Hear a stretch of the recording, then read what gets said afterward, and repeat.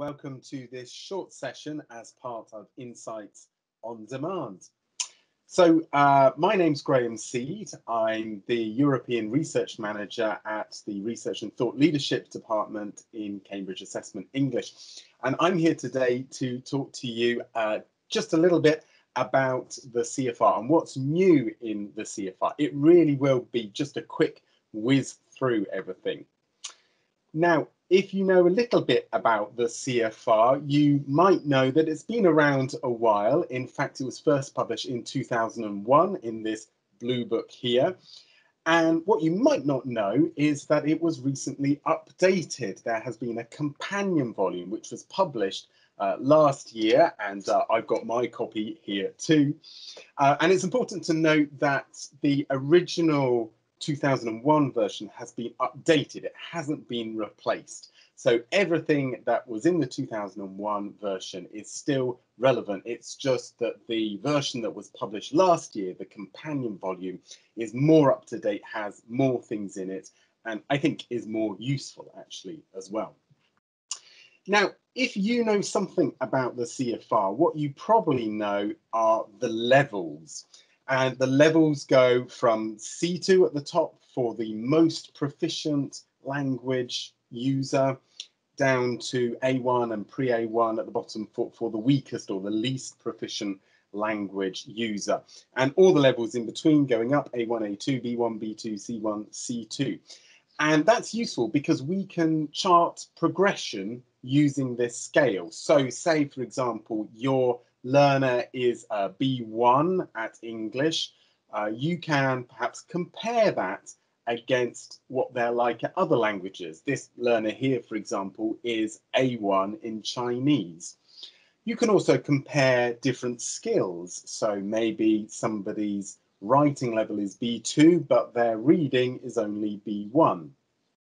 That also shows you what the next target is. So for my learner here on screen, their English is B1, so we know that the next rung up on the ladder is B2, and that's where we should be aiming at next. Similarly, for that same person who's Chinese is A1, A2 is the next step up for them.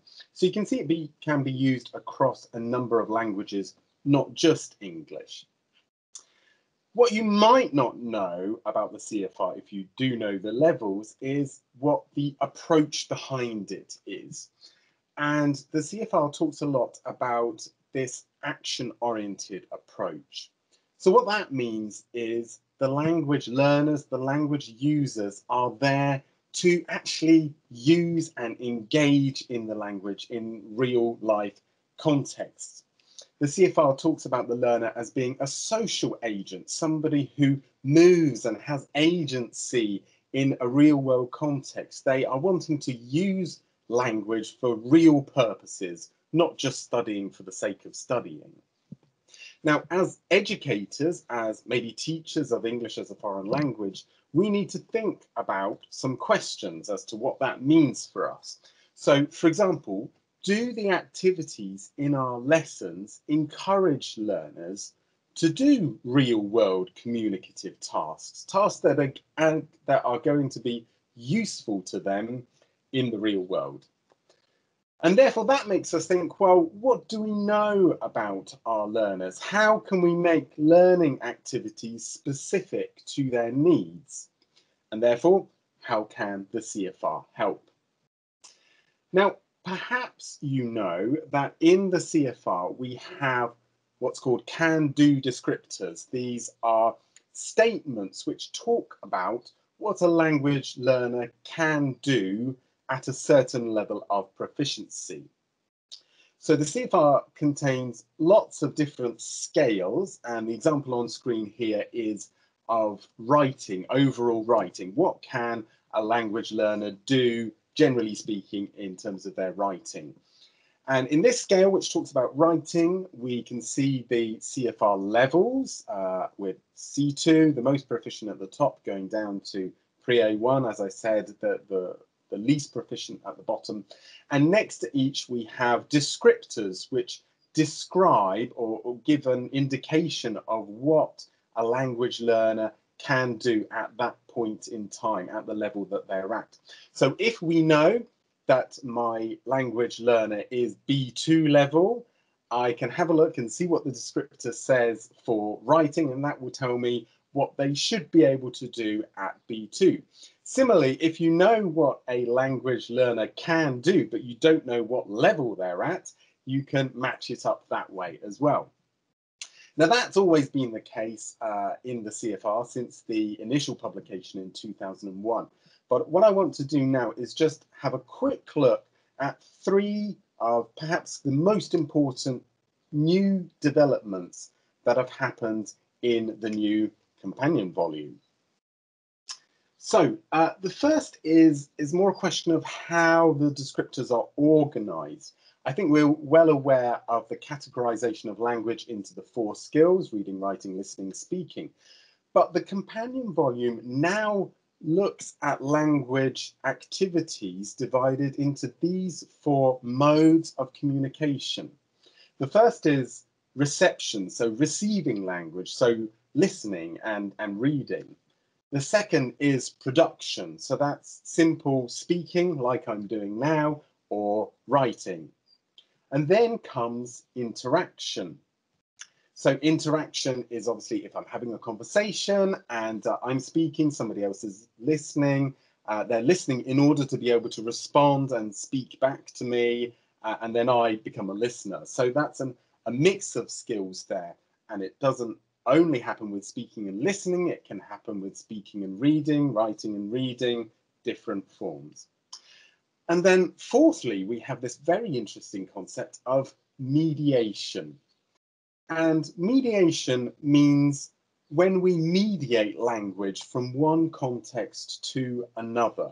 So we're taking the same content, but we might be changing it. We're mediating that content so that somebody else understands it better in their context. So, for example, that might be between a formal piece of language that we're reading, and then we are saying, oh, I've read this complicated report, but what it means is this. And so we're changing it from formal language into informal language so that somebody else can understand. And we are reading it and then changing it into production. We're speaking it. So I'm being a mediator in that case. I'm keeping the content the same, but I'm changing the way that the language is delivered. There's a lot more to mediation, but I haven't got time to describe that now. But fundamentally, that's what it is. So that's one key change in the approach of how we categorize language. And I think that's really, really interesting for us as teachers to reflect on what sorts of language we teach and we help our learners learn. Now, the next change that I want to highlight is the use of language online. 20 years ago, of course, this wasn't so much of an issue, but now we have to deal with the fact that a lot of language is communicated online. And so there are 2 new scales in the CFR, online conversation and discussion, and goal-oriented online transaction and collaboration. And those have descriptors in at each of the levels that you can use and refer to. And the third new feature in the CFR, which I want to highlight today, is this introduction of a new pre-A1 level. So at the very bottom, or the very start, let's say, of a language learner's journey to learning a particular language. And that's helpful because it gives them encouragement. It starts them off. It provides the first step on their language learning journey, and particularly useful and relevant for younger learners, of course. My time's almost running out, so I'm finally going to finish with asking the question, well, how can you make use of the CFR for us as teachers? What can you do?